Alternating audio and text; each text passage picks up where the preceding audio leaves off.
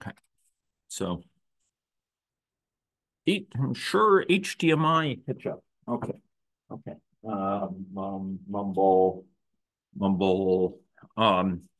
Let's hope that my video card was not dislodged in a rude way.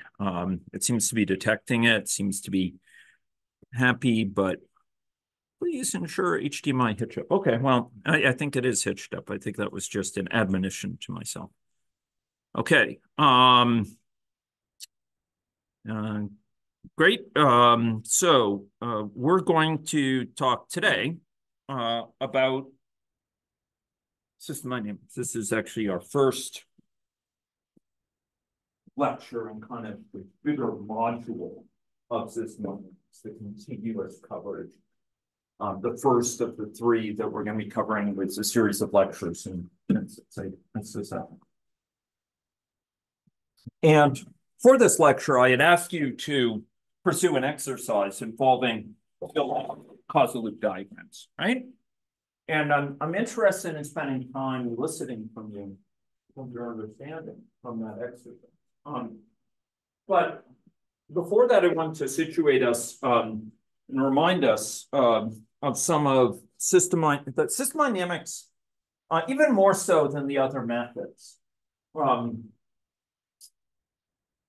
carries with it a certain philosophy, a certain perspective on the world. It's not merely a technical series of tools or formalisms, or sort of ways of describing, the world with causal loop diagrams, system structure diagrams, socket flow diagrams. Although it is that, it's more than that. It's kind of a way of understanding the world based around two principles. And you folks will remind me of those principles. Can you tell me?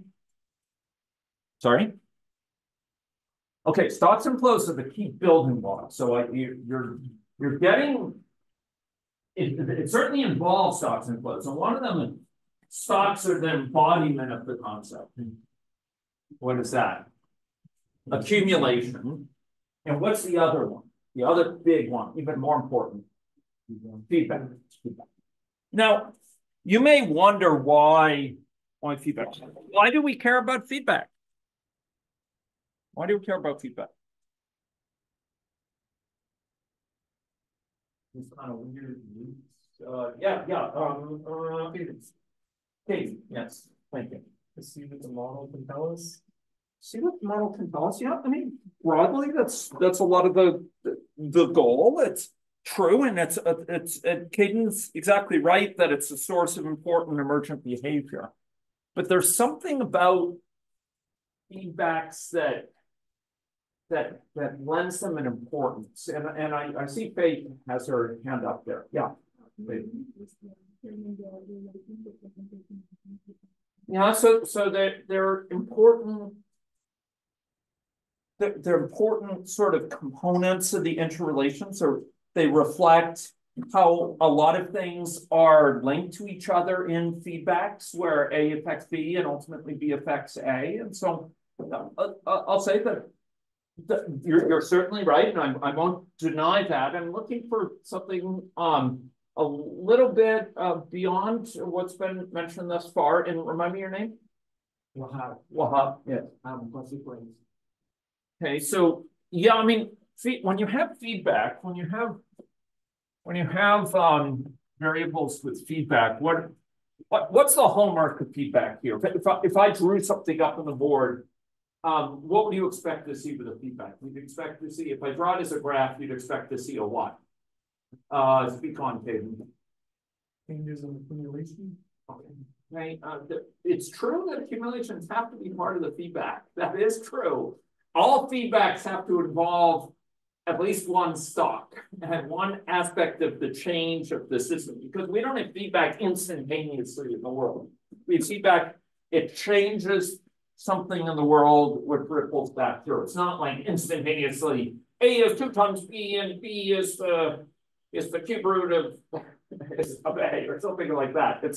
There's actually modification of state. So when the feedback, actually, it's a good thing to think about. What's the stock here? What's being modified in the world here? It shouldn't just be logical relationships between things. You don't want to feedback like hours spent sleeping and hours not spent sleeping. And do not do this. Do not do it. This is full of sound and fury, and it signifies nothing of significance, where this is negative because more hours spent sleeping means fewer hours spent not sleeping, and fewer hours not, or more hours spent not sleeping means fewer hours spent sleeping. And so you might think, well, this is a negative connection, this is a negative connection, therefore it's a positive feedback loop, and there's escalating change. I'm tempted to use strong words here, but that's nonsense. Rubbish. Balder that. Find this comment out of my mouth on the front page of Star Phoenix from a couple of years ago, when the minister tried to malign our modeling team using rubbish. This is nonsense. This is a logical relationship about the definition of those terms. It's nothing about how the world works. It's just how we define these terms. So this is, could someone get a photo of that? Not spent sleeping, hours not spent sleeping. That would be fantastic. Okay. I'm not even sure that these folks can get it.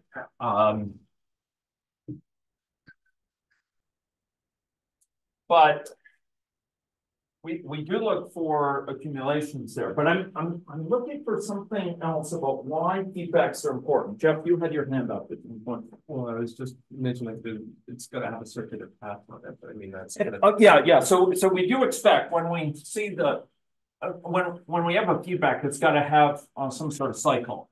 It's a pathway that leads back around. And it's not like one variable is the start and another is the distinguisher, right? I mean, we could say there's a feedback on A here, or there's a feedback around B, and both those are true, you know? Good, but the fact is feedbacks matter. Feedbacks matter because they have first order impacts on systems behavior generally. They're really influential. And to illustrate that, my wife kindly picked me up at the airport, and I asked her, could you bring that rod? And this is not for disciplinary purposes. It's to illustrate the importance of feedback. Has anyone here ever played balancing something on your hand? Anyone consider themselves pretty good at that? Once upon a time. Okay. Yeah. Okay. So you'll let me illustrate this principle. So when I was in my youth, I might have done this better. It's true, but I will seek to keep this thing aloft without hitting Jeff in his head. Right? Right? I could have kept it on for a couple more minutes, but it might have ended in a most memorable way.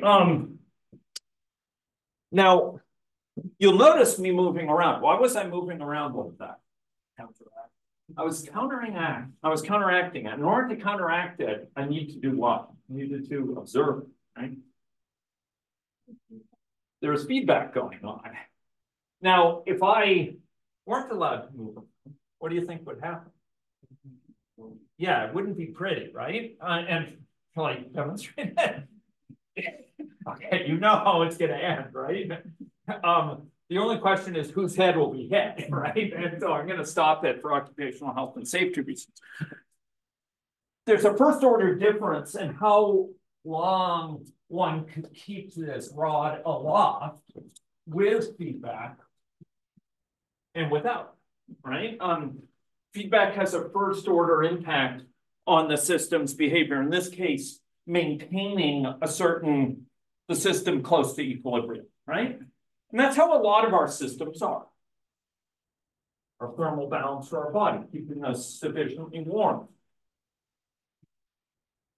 Issues with eating, right? Issues of keeping ourselves hydrated, issues of keeping our body's salt in balance. Our public health system aims to respond to issues like a foodborne illness outbreak by locating a source and shutting it down quickly or preventing it from happening in the first place.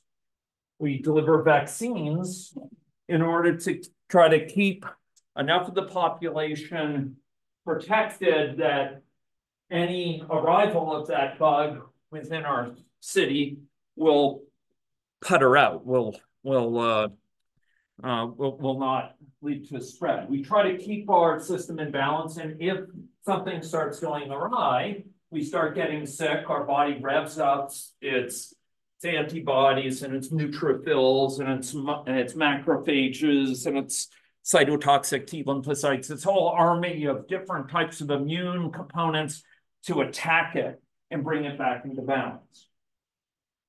If we develop some condition that requires medical attention, we may have the whole apparatus of the medical system helping us manage it.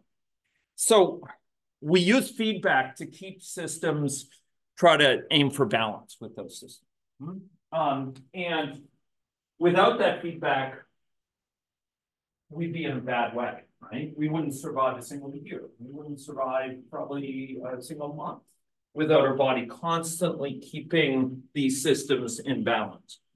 That's for balancing feedback. But reinforcing feedback also has first-order impacts on the behavioral system, whether it's the spread of infection or spread of conspiracy theories or rumors, disinformation, whether it's issues having to do with, campaigns online to victimize someone, or whether it's factors associated with the spread of the emerald ash borer or the pine beetle in Western Canada. We can have outbreaks occur which take off at fearsome speed and require scrambling to attack that. And even with something like viral infection, that's what happens internally in the free virions. These virus particles multiply and they infect cells, and the cells undergo lysis, sort of dissolve, and all these virus particles rush out and infect other cells, and our body needs to have, through a negative feedback loop, marshal the resources to take that on. And it takes some time to bring it under control. And meanwhile, our viral load has gone really high. We may spread it before it's brought under control, but hopefully it's brought under control before it, ends us up in a huge fever and we pass away. So whether it's at the microscopic level, the macroscopic level, the societal level, feedbacks, deleterious or favorable, have huge impacts. And there are deleterious feedbacks that are negative feedbacks that trap people in cycles of poverty or addiction. And there are deleterious, and there are favorable negative feedbacks associated with keeping us in balance. I'll be with you in a moment, Mr. Scheid. And so negative feedback can be beneficial or it can be deleterious, and positive feedback can be deleterious or beneficial. We want positive feedback associated with our immune system marshaling its resources to take on a new invader, for example. That's something that we value. We value efforts to train public health nurses so they can respond to emerging crisis by having trained the trainer schemes, which growing numbers of people. So sometimes positive feedback can be desirable. Sometimes it can be undesirable, but all of these shape system behavior in big ways. And that's why with system dynamics, even before we build we build stock flow diagrams, which involve stocks characterizing accumulation and often involve feedbacks, as almost invariably involve feedbacks as part of it. even before that, we built causal loop diagrams to capture knowledge and where feedbacks are front and center. Point of attention. Yes, Mr. Deschamps. We're not really after balance per se, so there's negative balance, like. There can be negative. Well, there's just that constant. Yeah, so there can be balance that's very undesirable. Yeah, and endemic equilibrium is what you're referring to, where, you know, an infection that could be very undesirable, like syphilis, could stay at a high level circulating in the population, and it may be kind of in a form of adverse stasis, undesirable stasis, where roughly the number of new infections is equal to the number of recoveries, but that doesn't make it desirable at all, right? And similarly, when we talk about lock-in effects, where the system takes a lot of effort to get out than it did to get in, often, almost invariably, those involve a negative feedback, a balancing feedback that sort of keeps it in this state, makes it hard to get out of it, right? And that could be very undesirable, associated with substance use, for example. If that's had reminded us 1 or 2 lectures ago, that there can be adverse feedbacks associated with that are balancing, but not necessarily desirable. In general, when we're dealing with nonlinear systems, often we'll have different equilibria. We'll have certain equilibria. We'll have what are called basins of attraction, where in certain regions of the system state, the state of the system, think the value of all the stocks and system dynamics, you may get into kind of one type of stable situation. Another, maybe you'll see limit cycles. So it cycles around something. It's not perfectly in balance, but it cycles around this. Where do we see this in life? With sort of cycles going on that are persistent, and they're healthy cycles, but it's not in perfect balance. We see them physiologically. We see them in you know, systems in the world with animal populations. Classic one being hares and lynx in northern Canada. The Hudson Bay Company, you know, noted early on these cycles in the snowshoe hare population, followed by cycles in the lynx population, often at much lower levels. And we'll be talking about that in class. But these systems often have different points where they're kind of in balance. Maybe one of the TAs can get this graph. And these are different basins of attraction. It's kind of like, has anyone here been to the Columbia ice field? Okay. Right. So if you've been near the Columbia ice fields, you may know that it's close to the continental divide, meaning there's a point there where within a couple of 100 meters going one way or the other way, a drop of water going one side will go down to the Pacific Ocean. Going down another side, it will go down to the Arctic Ocean. Going another side, it will go down to Hudson Bay, on the far northeastern side of Manitoba, north of Ontario, Western Ontario. And actually in southern Saskatchewan, there's also another point, and I think there's others in Alberta, where a drop will go down to the Gulf of Mexico. And these are different basins of attraction, right? And you could think of like putting a system in this state. Think of it as like a drop of water. Here, it might go down and go to this point.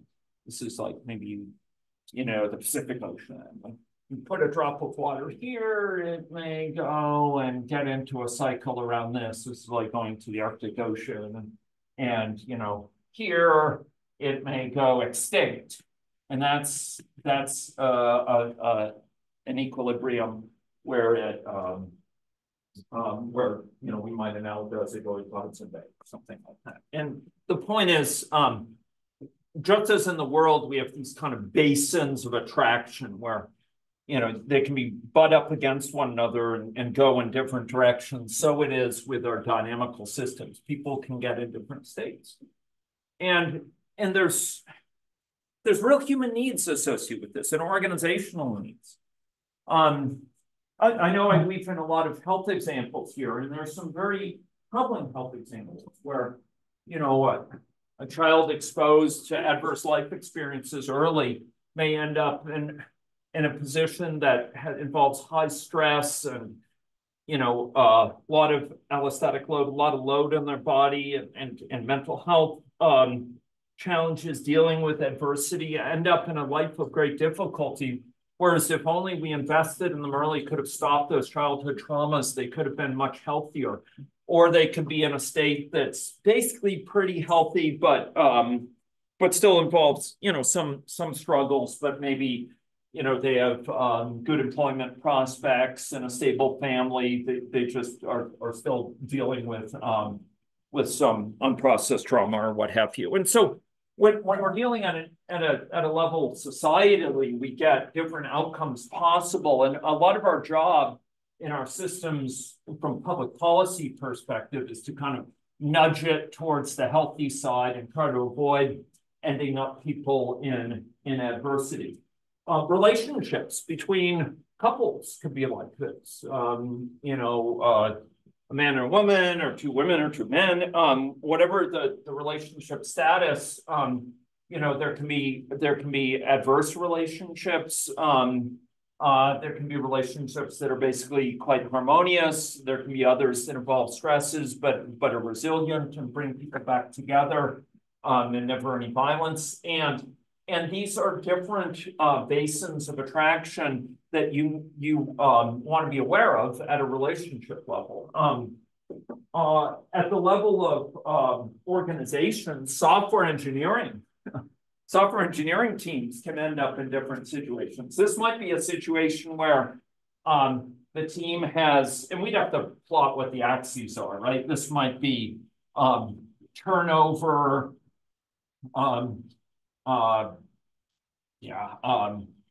so this might be retention,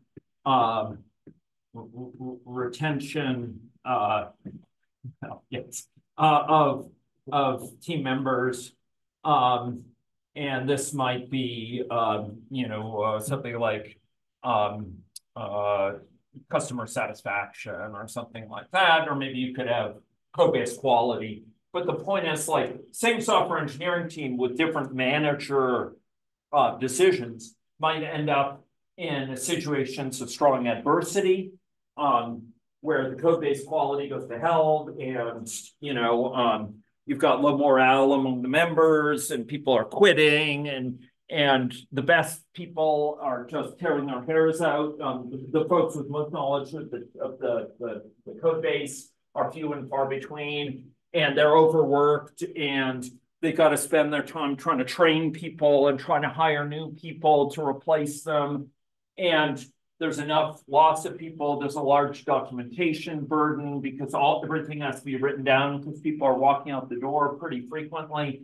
And it's really a difficult place to work. Customers unhappy. On the other hand, you can have a gelled team where people value working there, where morale is high, where the code-based quality is high, where things don't have to be written down often nearly as much, and as you know, with huge investments in documentation, because people know the code base very well, and there's low turnover, where customers are happy, and you get support for hiring the best people, and the best people want to work on that team because they understand it produces quality product, and because the hours are reasonable and the demands are reasonable. And a lot of managerial decision-making can shift a project from one area to the other.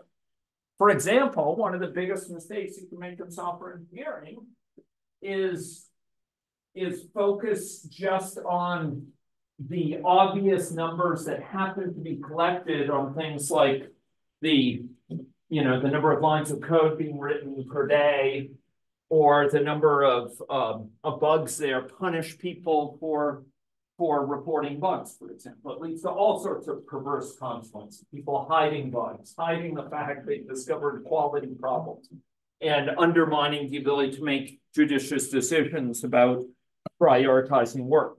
Or you get managers who say, we're behind, no vacation time, no time off. No, you can't, take your weekends off. and that undercuts the balancing feedbacks that developers need in order to recuperate, in order to come back into balance in terms of their life work balance, et cetera. And so project teams, same project team members might end up in very different situations based on decision making. So a lot of systems that we work with, Mr. Deshati, have different balances, some adverse, some desirable. With infectious diseases, a very desirable balance is where we have a stable disease-free equilibrium for public health situation. You don't want measles in your community, and you want the system to be stable enough, like with enough vaccination, that even if you have someone coming into town with active case of measles, it won't spread. That you want a disease-free equilibrium. It's in balance and it resists perturbation, resists being pushed out of this. If it's pushed out, like someone comes into town with measles, it will bounce back to this because it won't spread. And that's what we try to build is resilient healthcare systems. But, you know, the alternative is if you're not careful with public health, it could be in a situation where measles is circulating. It's in a sort of perverse balance, but that's not a desirable one because kids are getting sick and hospitalized. You may have, you know, for pertussis, kids could be dying, you know, little babies could be dying in the hospital because of it. And it's a tragedy. And so we try to find equilibria that are desirable and nudge the system towards those equilibria. Hope that's helpful. Yeah, and we saw some of these with some of the models we've run in class. Remember that model where we had to have more clinics if the cat got out of the bag? Remember that? If remember the whole notion that a stitch in time saves 9, an ounce of prevention is worth a pound of cure. If we invested early, you know, just two or three clinics could head off the infection. But if we invested late, we're left 50 up the pieces because the infection went to a high level. We needed, you know, 6 clinics to bring it back, or 7 or what have you. These are situations where we want it to be extinct. That's an equilibrium. It's a particularly desirable equilibrium. But another one is it's just staying at very high levels, and that was a form of equilibrium. So, okay. Okay. Yes. No. Yeah, I mean, is there any study into like finding these watershed locations between various catch basins? Yeah. Do they have a term for? Oh yeah, yeah. These are called variously. They go by various names. So equilibrium points is one of the most common. They are sometimes termed fixed points. Which is a somewhat different notion of fixed point than with a recurrence relation, but it's related to that, fixed points. They will sometimes be called critical points as well by some parts of the literature. But one of the advantages of a stock and flow model and having a set of, say, differential equations, ordinary differential equations behind it, you can find the locations of these. And you can find how the locations of these and their stability, how much they bounce back if they're disturbed. You can find how that depends on model parameters. And so you can say, you know, gosh, if we could find people with this illness faster. We could reduce the amount of time it takes to diagnose someone with the illness. If we could lower the contact rate, if we could vaccinate more people, how would that affect the location of this equilibrium? And you can actually do that analysis and not even have to run the model for many of these cases. You can do that for sufficiently simple models.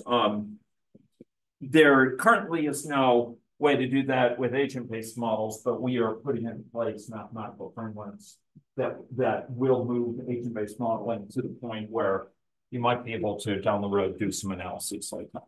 So, further questions?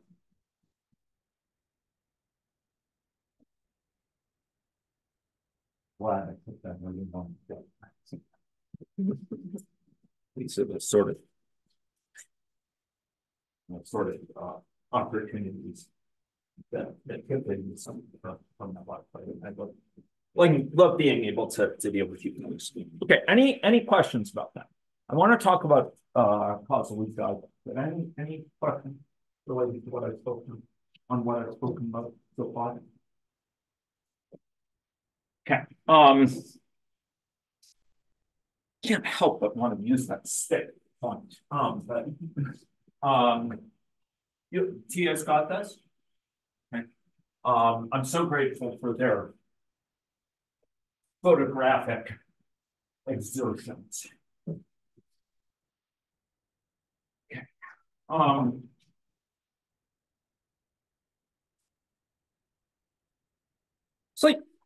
Sleep and undergraduates. Let's talk about some variables. So we only have about 20 minutes, but you can tell me what, yeah, thanks, John. We're gonna have to get one of those owl devices or something, to follow me around. A body cam might be fun. Yeah, GoPro. Yeah. You can touch to your forehead, so everybody sees what you see. Yeah, that could really help with the academic misconduct. Oh. During quizzes. True. Got me thinking. I would have some pretty salutatorious balancing feedbacks. Done. Okay, let's work on that for fun. This class is recorded, it's already noted. So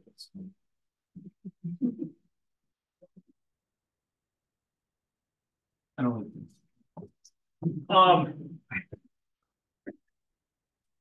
think I fell off the truck yesterday. No, that was the day before. Okay, so factors affecting the sleep of undergraduates. You came up, you worked on this, you hopefully put your efforts into it. What was a variable? Come out with some variables in your diagram. Caffeine consumption. Caffeine consumption, right?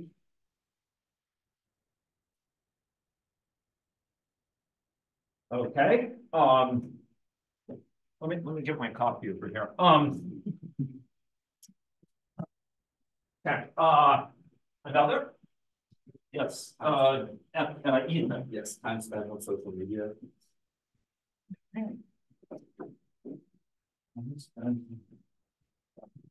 I'll write it SM. Yes. Malcolm. Stress level. Okay, stress level. By the way, any direct connection? I'm not saying a big connection, but I don't know the lives of contemporary youths well, and so you're gonna have to ground me if there's some, you know, like I hear there's a perverse gaming culture where people like vape for hours on end, and so maybe there's something that's when you do social media, you're guzzling caffeine. Anyway, okay, Malcolm, say that again. Stress level. Stress level. Okay. Okay, stress level. Okay. I could try to pause it.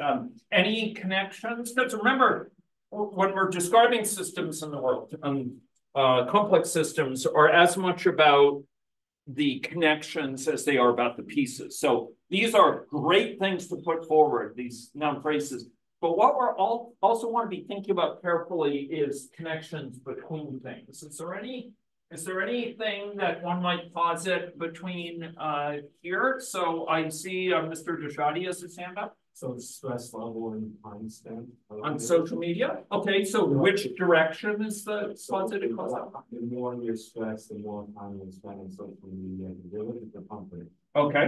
Okay, so I'll put a plus there. And back in the corner, name. Pallavi? Yes. So if I need deadline, then okay. Stress levels and Okay. So I'm going to try to situate this in not a terrible place. So academic deadlines. Like if you have a causal diagram to do tomorrow, or do like in 5 minutes, and yeah, hoping the plane will be delayed. Anyway, okay, so academic deadlines, how do they affect, is it a plus or a minus? Plus, okay, and you posit it relates to caffeine consumption, which direction? Yeah, so probably caffeine consumption is not affecting the deadlines, at least not consumption on your part. Yes, so Malcolm, yes. Yeah, so maybe courses per semester would be positively influencing your stress level and the number of academic deadlines. Okay, courses, maybe I'll say being taken, something like that, or course load. Often we try to keep it free for it possible without sacrificing meaning. So something like this, where would it, so this was a plus here, is this plus or minus? Plus, yeah, more course load, more stress. Okay. Course load, more deadlines, okay, yeah. Okay, can anyone help me work towards filling a feedback loop, identifying a feedback loop? I'm not.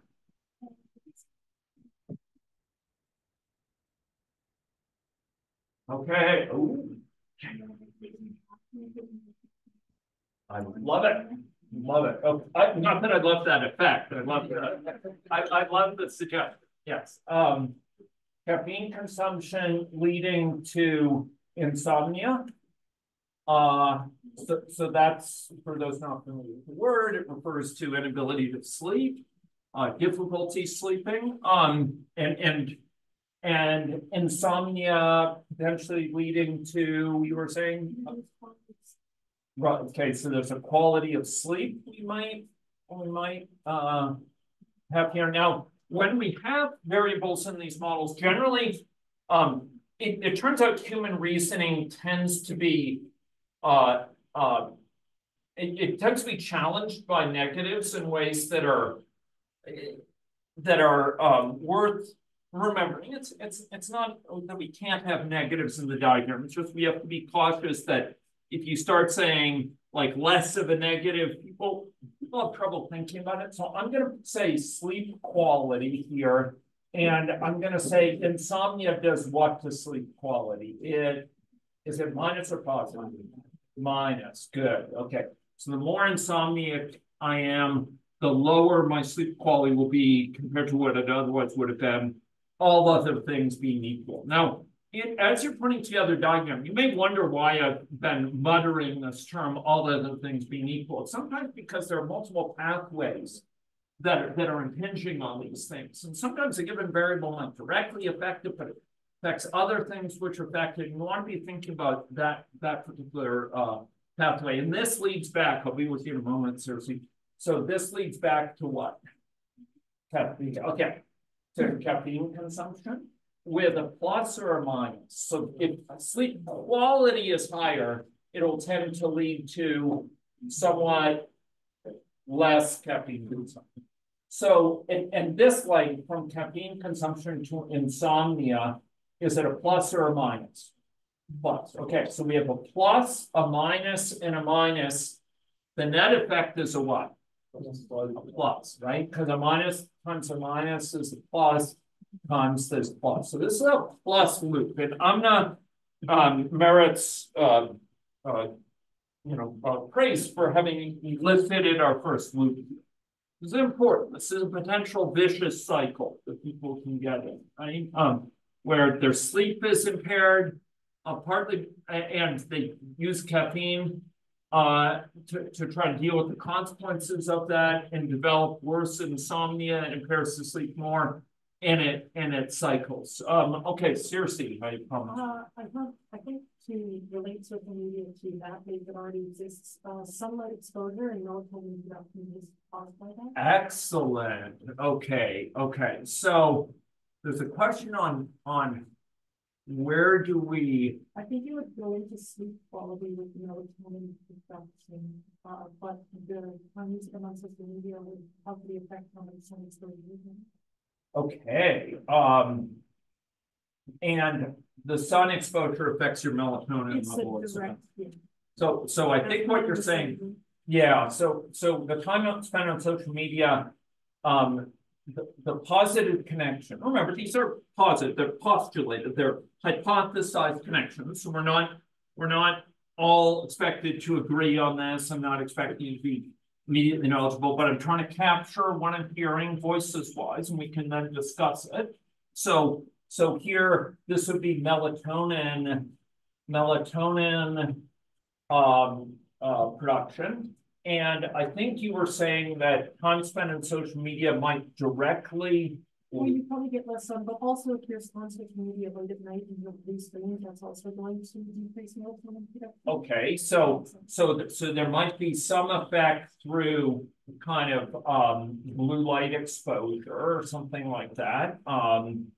Blue light exposure. If for those noticing, we're dealing with the strictures of locating things on boards. It's hard to move. This is why we have this Google Doc-like system for doing this live, for moving things around and so on. So time spent on social media leads to more blue light exposure, which leads to less melatonin production, the idea. And then, but didn't spill. And then there's time spent on social media, which might lower sunlight exposure. Mm-hmm. And that also might affect or might impair, or excuse me, affects melatonin production, sunlight exposure. And this link, the more sunlight you have, does it lead to more melatonin? More, yeah. Okay, so Sunlight produces serotonin. okay, so this would be like a plus. This is like a minus here. So I know this is, it's hard to read and I apologize. And these might affect sleep. So the better the melatonin production, it will tend to help or hurt sleep quality. The better the melatonin production will assist sleep quality. Okay, so a plus there. Okay, so now we're actually seeing, okay, there's something going on here and it's linking in here. I don't think it's yet, there's not a loop back here, but we've added another pathway by which stress levels through time spent on social media might affect things. And so impair sleep quality. So I think there's still only one loop here, but this is explicating some things in a way we might start to think about another loop. That's yes. I was thinking you can mainly kind of from between an hour from sleep quality to stress level. Okay, right now we have a link back from sleep quality to caffeine consumption. I think what you're postulating is that there might be one kind of coming like that. Sorry for that. For quality, something like that. And so the higher sleep quality, how does that, if I have higher sleep quality, is my stress level higher than it otherwise would have been? Or is it lower? Lower, yeah. Okay, so if we had that, we have this one here back, minus, plus, minus. So this would be what sort of loop? So again, minus, plus, and this is all sort of one variable here, plus, minus, plus. So it's a net positive. It's a potentially, again, a vicious cycle where stress levels higher. I spend more time on social media. I have more blue light exposure and less sunlight exposure. Those are sort of two different pathways by which using this might affect things. I lower melatonin production. It adversely impacts my sleep quality and boosts my stress levels further. Yes, I think we're gonna have to finish up in just a few minutes, but see if you can stand this up. Yeah, I just had another one for the caffeine. It was like caffeine tolerance, and it just kind of loops with itself. Yeah, so you have more caffeine than yeah, caffeine consumption. So the caffeine tolerance. So I need more caffeine tolerance. I'm not really knowledgeable about this, but I guess I recently heard that like some people use certain coffee types, like someone said espresso coffee is the right level for that.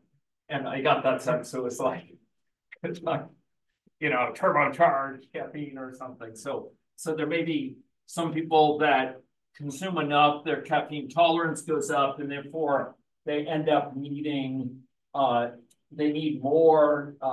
So as their tolerance level goes up, they will end up consuming more coffee to sort of compensate for that. And I could break this up further with variables like desired level of, of impact from the coffee that would mitigate, would show this, but the idea is that you have escalating need for coffee, something like that, or caffeine.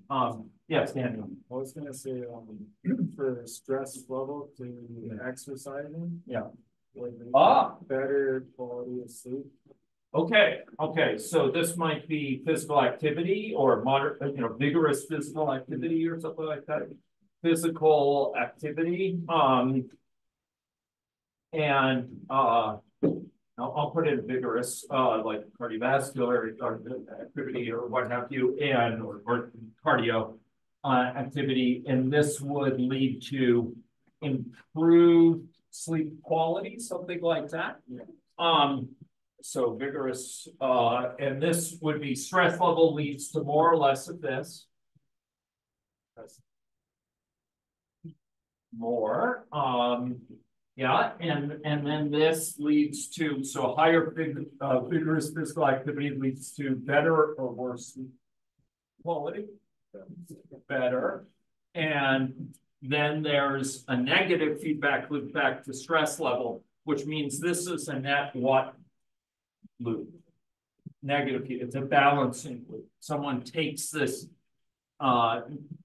chooses to exert, to invest in physical activity to help compensate for the stress levels in a more healthy way that improves sleep quality and lower stress levels. Now, there are limits to all of these things, and I can sense this is a topic of some currency, which is great. We only have 1 or so minutes left, but anyone want to? I saw Malcolm's hand up, and I see Francisco's, and name again? Braden. Okay, so maybe we'll go in that order, Malcolm. Sure, just as a practical side, but in this case now we've created a pathway from stress creates a positive to vigorous activity, which creates that. So wouldn't then an increase in stress via this pathway cause an increase in sleep quality? So an increase in stress, unless I read this wrong, increase in stress level would lead to, what this posits is that will lead to someone to invest in higher levels of physical activity, higher levels of this that it would have been otherwise, compared to the value what otherwise would have been. I'm not going to say all that. And that ripples around to better sleep quality. And then that better sleep quality lowers stress levels through this pathway. So it's a plus minus. It's like I read it there. Francisco? Yeah, I had a question. When do we stop? Yeah, it's a great question. And we threw this down quickly. What you will find is that actually there's some refactoring that needs to go on, because sometimes they'll say, really, that's kind of blunt. Can we divide this into 2 pieces? Or really, maybe we could sharpen that to mean specifically this or something. And you end up refactoring a fair bit of this. One thing that's very important is that you have some purpose in mind. And sometimes what you do, if you have an area that, like potentially online behavior will be one example, online activity, there may be certain areas where they merit their own diagram, right? And you focus in on a target. I'm focusing more on this area and another one focusing on this area. But generally speaking, you want to be cautious about anything that gets over, 1 or 2 dozen variables, just because it can get a bit overwhelming. Now, do I know diagrams more than that? I absolutely do. And there's mixed feelings about, like, some people actually find them very eye-opening to see it all put together in a systematic way. Other people's eyes glaze over, and I'll see if I can show you examples for this. It's not an area where I'm aware of any hard and fast rules. I think it gets into human-computer interface issues. You know, like at what point does it stop being a learning aid, a learning tool, and start just confusing us, right? And I've got to say that's somewhat mediated by how you interact with these things and to what degree you could zoom out. So we have work going on, and Jen is aware of this, you know, which, for example, could help aggregate parts down, collapse parts down into pieces, and make it hierarchical. So you could zoom in on a certain part of it, for example, or aggregate up to zoom out, and then go and see, you know, some areas in more detail. There's a lot to learn, I think, how we can do these things better. But I saw a hand up from Braden here. I'm just gonna bring up this. Yeah. So people seeking to exert intentional regulation and managing of their melatonin levels.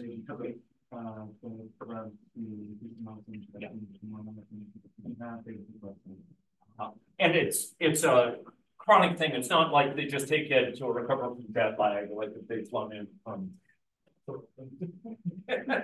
Yeah, more like yeah, not today. Yes. Okay. So that's, and we could add that there's clearly a feedback associated with that, right? And there could be sometimes some reverse feedback. So we'll try to capture this. I really like what went on today, and I want to thank everyone for contributing to this. This is a topic Jenna and I have some considerable research interest in, and we work with a sleep researcher who's also interested in a systems view of it. And if anyone's really interested in it, talk with us. We look forward to reviewing your diagrams. And, you know, I just want to highlight, although we did this really quick, like, I hope you can understand why sometimes it's really good to have people from different backgrounds and lived experiences and kind of knowledge and perspectives on issues in the same room. So, because sometimes there's different subcultures. I didn't know about chronic melatonin supplement taking, you know, as something that goes on. And sometimes you really learn things by bringing up these diagrams. So remember, it's not the model, it's the model, it's this discussion back and forth. And the sort of sessions Jenna runs, which might run much of a day or something and bring together people from different backgrounds, you can often develop understanding from those that are richer, and then you can have groups of subgroups from that to discuss some issues more. This is an important part of capturing understanding of the domain, and it is a component of modeling practice. And next time I'll talk a bit about why these are not merely sign graphs. There's a compositionality there, and there's the ability to reason about analytically what we're producing here, and to relate it systematically to things like stock and flow diagrams, systematically related to more quantitative models. But we'll talk about that next time, and we'll also talk about ways in which these feedbacks appear in stock and flow models. So thank you very much. The trip, I'm glad to say, was good. Thank you.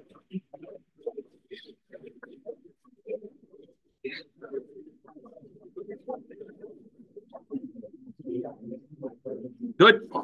Yeah. Pardon me, I'm just gonna pause.